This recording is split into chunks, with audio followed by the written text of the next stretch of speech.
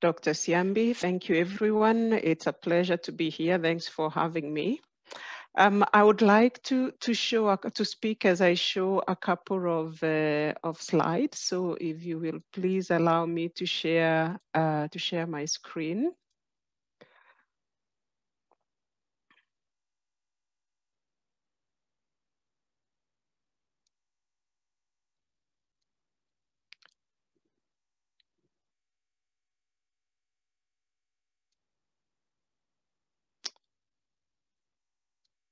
I hope we can see that. So I want to talk about inclusive and healthy food systems in Africa. As Dr. Siambi said, my name is Jemimah Njuki, and I just joined IFPRI as Director for Africa based in Nairobi at the moment. And what I'm going to present to you is adapted from the IFPRI Global Food Policy Report 2020. And I want to start by just saying, at the moment, we have a strong imperative for making sure that the food that our food system produces is healthy, that the food system is inclusive, and that it is sustainable, that we are producing for everyone, that everybody has access to healthy food, but that food, we are also producing it in a way that's sustainable to our environment. And there's a lot of data that's pushing this urgency. This is data from 2018, but we've seen even from the State of Food Insecurity 2019 that we still have close to 1 billion people that are hungry. This number is going up. And while it is going up, we are also struggling with overweight and obesity, not just in developed countries, not just in urban areas, but also in lower and medium income countries, as well as in rural areas. We still have climate change as a challenge, and we know the contribution of agriculture to that is about 24% in the greenhouse gases. But we also know that most of the people that are most affected by climate change still have very little power over the nature and speed of mitigation and adaptation actions. And I wanted to start with what do our current food systems look like, and especially for Africa. And we see, compared to other regions, small farms still account for about 11%, where 11% of the world's farmland is smallholder farms globally. In Africa and South Asia, this goes up to 40%. Despite this, we see the value of that production is not as high as we would like it to be. And what we are seeing now is that as food systems transform, the importance of the middle, there's middle between production and consumption is increasing, whether it is transportation in terms of how food is being distributed, whether it is processing, and this creates a huge opportunity to actually promote inclusion of the rural poor. So there is an emerging role for SMEs in food supply in Africa. What we see from the Global Food Policy Report is 80% of domestic food supplies in Africa are now purchased in markets handled by the private sector, primarily small and medium enterprises. And only 20% of food is remaining within farm households for their own consumption. And this is an opportunity and a challenge in several ways. A challenge because we know that from the State of Food and Insecurity that about 2/3 of that number of hungry people that I showed are actually in rural areas, and in many cases are smallholder producers. So we are also having insufficient food for smallholder producers. An opportunity in the sense that we have a growing SME sector that's actually helping to move food to process food and to move it from where it is produced to where it is consumed. So you see there's 80%, that's in Africa, 64% is small and medium enterprises and 16% is large enterprises, which means that investments also have to be going into some of these small and medium enterprises.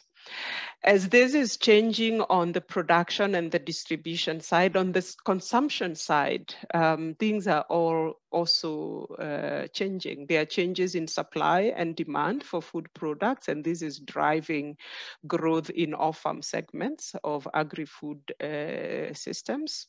The share of own consumption in rural food production is falling, and this is accompanied by a shift to marketed production of more profitable vegetables and animal source foods. But what we also see is the urban share of the food market rising rapidly. If 80% of the food is actually moving from where it is produced to where it is being consumed, and this is raising demand for much more diverse foods. And you can see in this table also showing the share of agri-food value chain segments and their contribution to GDP.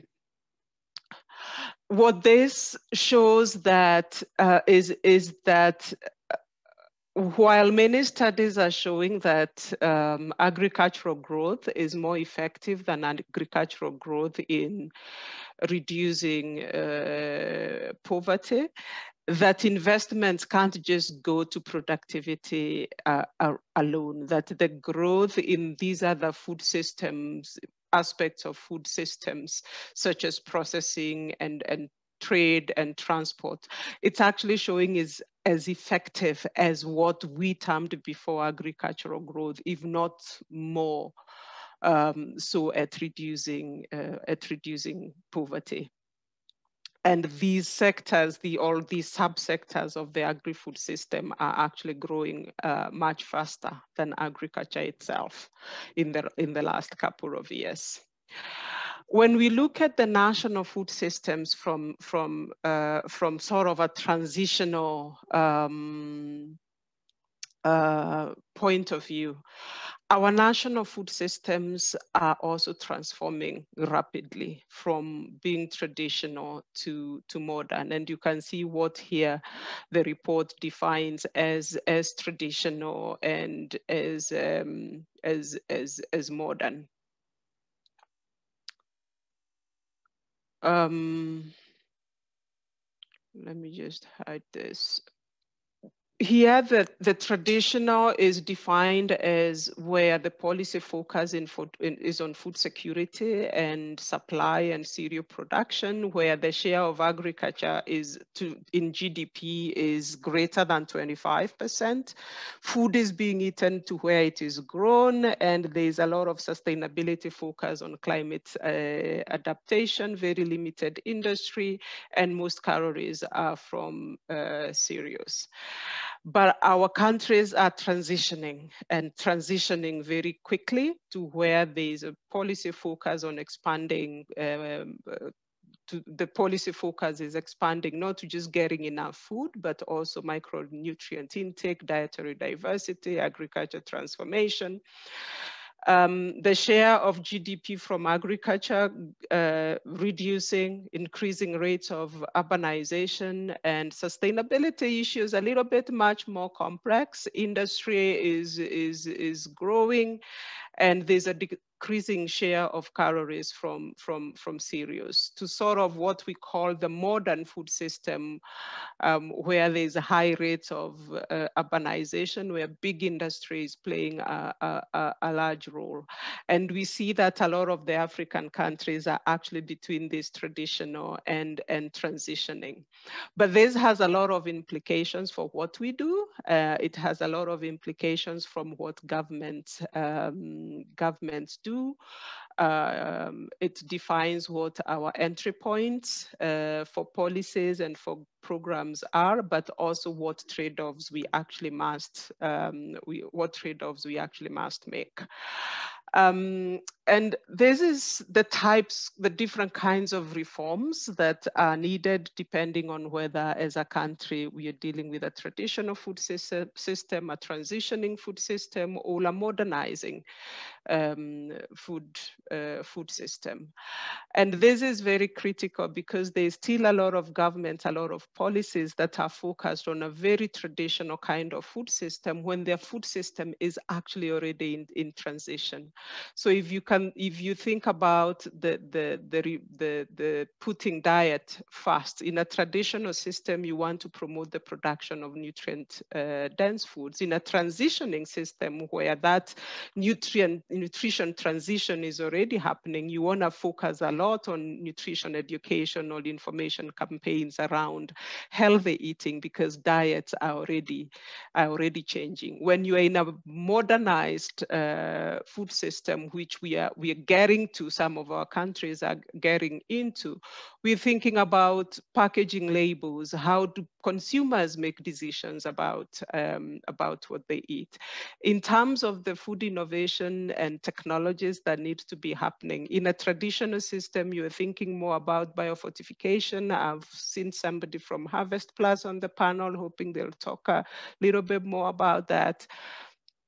In a transitioning system, you are thinking more about food quality certification. As food starts moving in longer distances, then issues of certification, issues of safety, issues of cold chain innovations then become important. And in a much more modern system, then it's the infrastructure and logistics. And you can see how other innovations, including around policy and inclusivity and reforms, also change depending on where we are in this transition process. Okay, Jemimah, yeah. Almost getting to the time, so if you could start wrapping up, please. In fact, I just have two more last slides because I do not want to leave this discussion without also talking about that our food systems don't just need to be healthy and sustainable, but they also need to be equitable. And we have to think about how we include young people and women in how do we get the voices and the innovations that young people bring into the food system. And despite facing really significant challenges, young people, young men and women and other women are playing an instrumental role both within the farm and also beyond the farm. We've seen a lot of innovations from young people around that middle of transportation, logistics, a lot of women in the SME. In the SMEs. So we need to have this more positive outlook on our young populations, not thinking of them as a problem, but actually as agents of change that are really needed in the Africa food system at the moment. Because if we invest in these food systems and in young people, we are not only creating jobs for them, but we are also helping Africa and beyond address this issue of concentration of global poverty in rural places. I'm going to stop there, Dr. Siambi.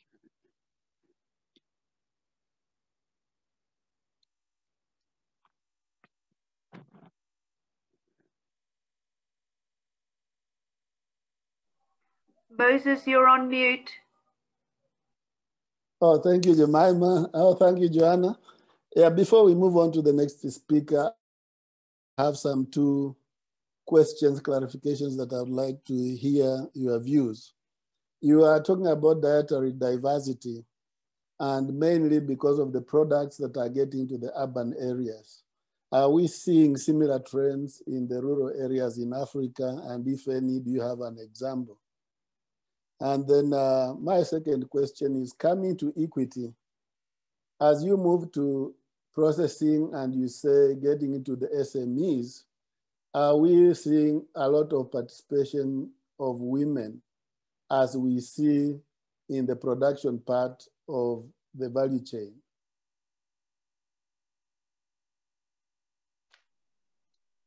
Thank you, Dr. Siambi. I'll start with your last one in terms of equity and SMEs. We are actually seeing a lot of women in the SMEs, and especially the food sector SMEs. In fact, I think we are the only continent at the moment where we have more female entrepreneurs and more women in the small and medium enterprises than any other continent. But what research is actually showing is that their profitability levels are actually much lower. There's a World Bank study from last year that's actually showing sometimes female-owned businesses in the same sectors as male-owned businesses can sometimes be 30% lower in profitability because of some of the constraints around labor and the financial gap. The gender gap in financial access. So although we are seeing more women in these SMEs, their businesses tend to be smaller, and their businesses also tend to be less profitable because of some of these constraints. And so even as we invest in SMEs, we have to start thinking about how we create more equity in that space, how we close the gap in financial inclusion, and how we address some of the labor constraints. To your first question on dietary diversity, although we are seeing more consumption of processed foods in urban areas than in rural areas, we are really seeing a huge increase in the last couple of years in the consumption of including fast foods in rural areas. And that's why I'm saying about 80% of the food produced in rural areas is actually moving out of rural areas. And there's a lot of consumption of purchased food as well. So even as we get concerned about dietary diversity and the adequacy of diets, how healthy diets are for urban consumers, we must also think about that for rural consumers as well. Thank you, Jemimah.